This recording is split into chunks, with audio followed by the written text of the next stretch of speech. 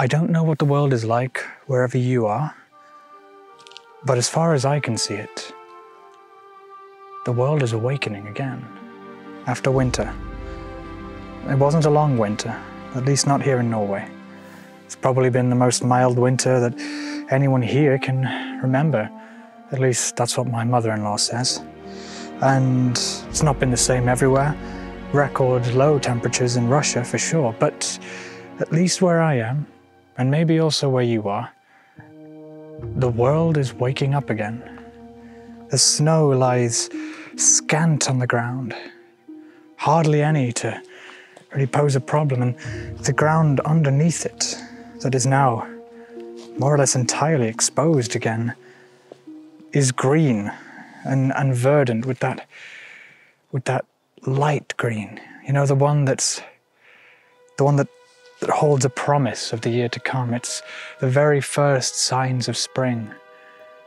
In our garden we have some branches, some shoots on the bushes that have buds, and that's the first time so early in the year that my family knows. And so my parents-in-law have vases full of branches with buds on in the middle of February. Some people might be worried about, oh, the planet's burning and all of that, but really I don't know about that. And it's not really a part of the world of thought at least, that I really want to be bothering myself with. I don't consume all that much, and I don't really care for catastrophizing and doomsday saying. I do enough catastrophizing in my own head, and that is plenty enough for me. But why am I making this video today? Well, I feel as though humans, or at least myself, we're so tied to the natural world, which of course is a stupid thing to say. Obviously we are. We're humans, we're animals. Of course we're tied to the natural world. For example, most women, their periods line up to start on the full moon. Now, think about that for a second and then tell me again if you don't think humans are inherently very in tune with nature, whether or not we are consciously aware of it. And so I look at this green moss on the ground and the dampness of early spring and think of all of the berries that will soon be on all of these bushes and the flowers on the heather that will soon be here. Well, later in the year, of course. You see, I look out onto this green forest floor and feel it reflecting the same thing inside me. I feel it's urging me to go through the same process of reawakening, because I don't know about you, but in the winter months, I get a bit low, I get a bit down. Seasonal affective disorder, they call it. And the acronym is SAD, which I can only hope is a purposeful joke by whoever coined that particular diagnosis, because that's just beautiful. So if any of you suffer with SAD as well, which is basically all of you that live in, outside of the equator, where people need to get more vitamin D than they can naturally get through being in the sun. So most of you, I'm sure, know what I'm talking about when talking about seasonal depression. And I don't necessarily think it's all that bad. If it gets very severe, sure, you want to treat that. And you should probably be taking vitamin D anyway, because people in the modern day, we don't get outside enough even in summer. You know, it might well be sunny outside and you might well be able to get all of the vitamin D you need, considering how high the sun is in the sky and how long it is in the sky, but you're stuck in your office all day long, so your skin's not getting any vitamin D anyway through that suit. You see what I mean? And so I don't really mind the seasonal depression that much. I'm used to it. There's a sense of hibernation in winter. And I was hoping this year in Norway to get more of a chance to experience proper winter and go out camping in the snow, but for several reasons that didn't happen this year, hopefully next year. But here we are now, in the current day, in the very earliest signs of spring, and I think it's time to start something new on this channel, and at least a new chapter in my life, where I'm going to start meditating. And I mean properly. I'm going to really do it. This isn't a New Year's resolution, although it feels like one, considering the start of spring feels like the real start of the new year. And the problem with New Year's resolutions is they're commercialized in a sense, and everyone just makes one and then drops it without much consideration. But this one I think I'm going to stick to. And I pledge on this channel that I'm going to make a real concerted effort to meditate. And I'm going to share that journey with you. So the obvious question is, why meditation and how? Why? Well, I've been thinking about health a lot, both mentally and physically. This is my first proper time going out into the hills. I mean, I'm not very high up into the hills. Let me just let's get a bit more shade on this frame because the sun is rather strong right now.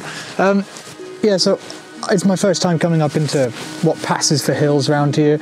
It's only a 10 or 15 minute walk from my house, but I hurt my ankle quite badly recently. So I've been thinking about health mentally and physically in the realm of gaming.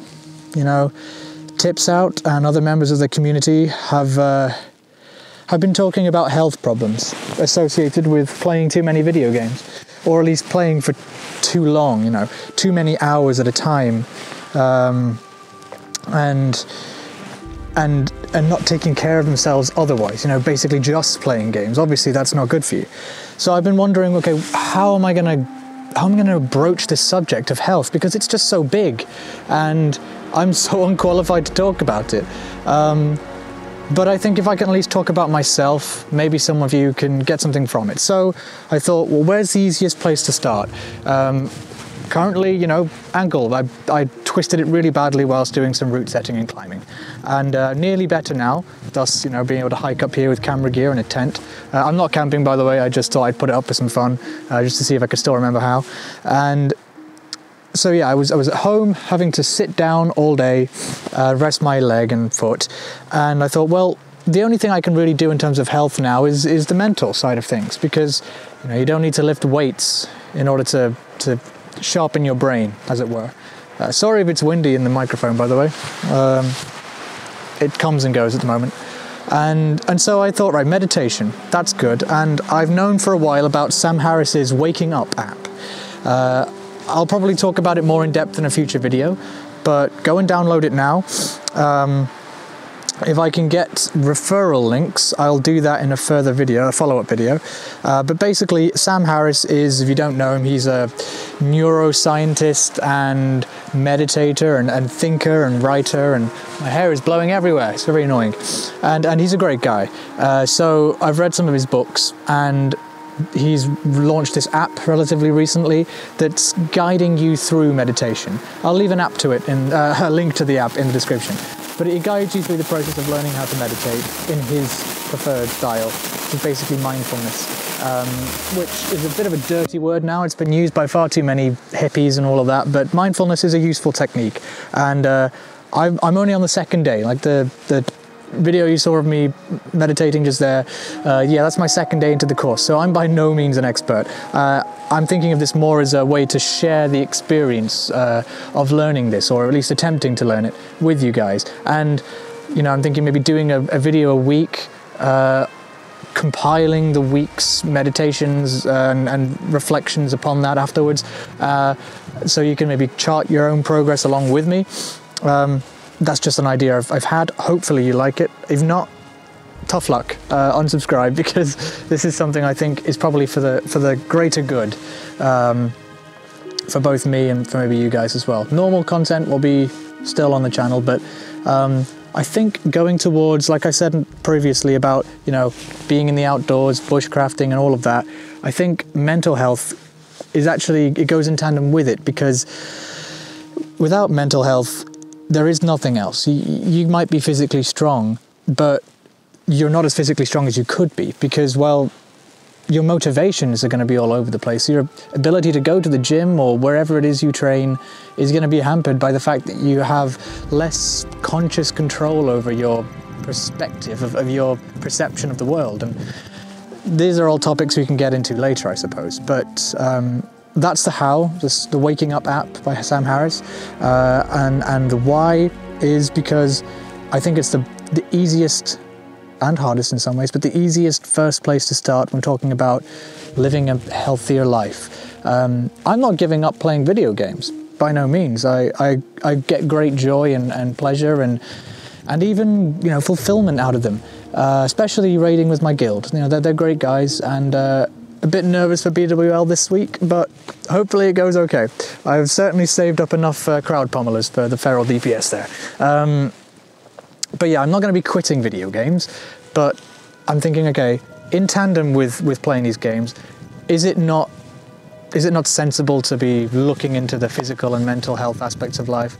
I'm not too physically unfit, but I'm mentally destroyed. Like, my concentration is so bad. You can probably tell by listening to me talking to the camera right now that I lose my train of thought. My speech just goes off in all sorts of random directions, and I'm really trying to keep myself focused, but even despite that, I build tangents upon tangents. And then when I'm not on camera, I'm often listening to podcasts or, you know, even stories from 40K, that sort of thing.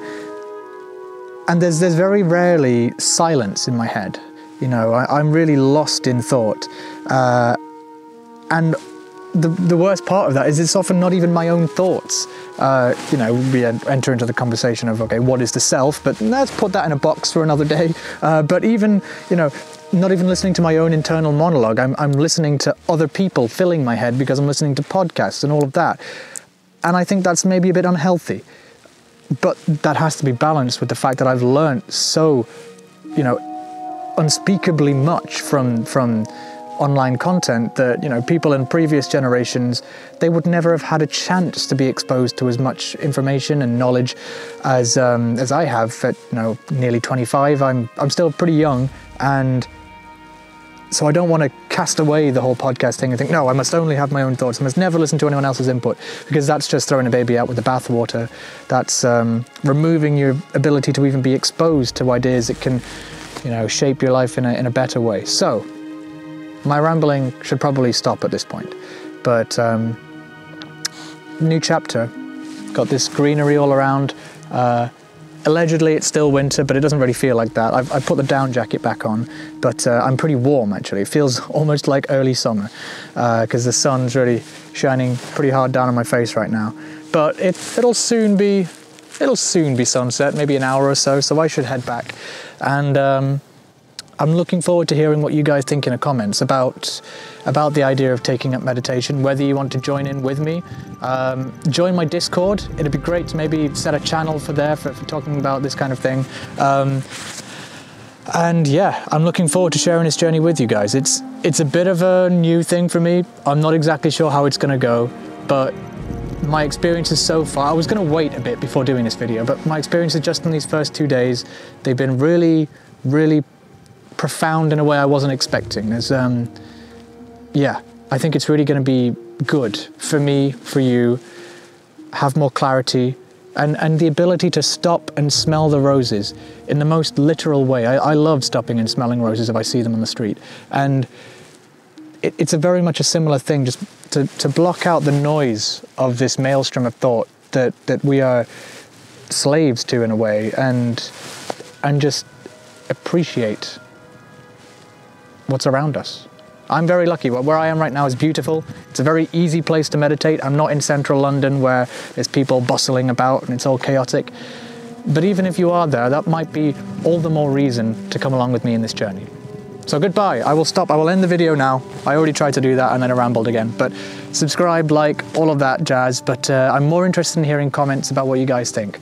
So there's a couple of you I still need to reply to from my video by the lake. But that just means if I haven't replied, that your comments they were more intimidating. I had to think about it more. But yeah, I'll see you in the next one, guys. I've got a Lore Master's Guide on dead minds in the works. And if any of you are patrons, I will be putting up a poll on what the next Scorecraft should be about. And if you're not a patron, maybe you want to be, so you can support the channel and vote in such polls. But anyway, see you guys in the next video. And until then, have a great day. Bye-bye.